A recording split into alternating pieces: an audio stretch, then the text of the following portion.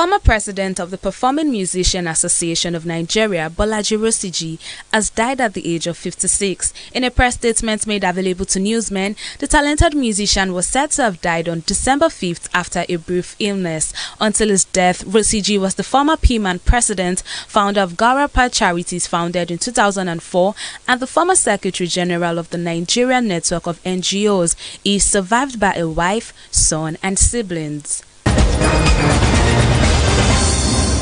Ebony Live Studios' comedy sequel Chief Daddy Going for Broke is finally set to hit the screens. The anticipated film, which was earlier confirmed as a Netflix original, will now premiere on January 1st, 2022. The plot details have remained sketchy. All fingers point to what becomes of the Brickhurst family post-learning about the will. Starring Funke Akindele Bello, Patience Uzokwo, Zena Balogun, Shafi Bello, Ini Edo, Dakori Akonde Fowles, among others. Chief Daddy Going for Broke was shot in Lagos and the United Arab Emirates.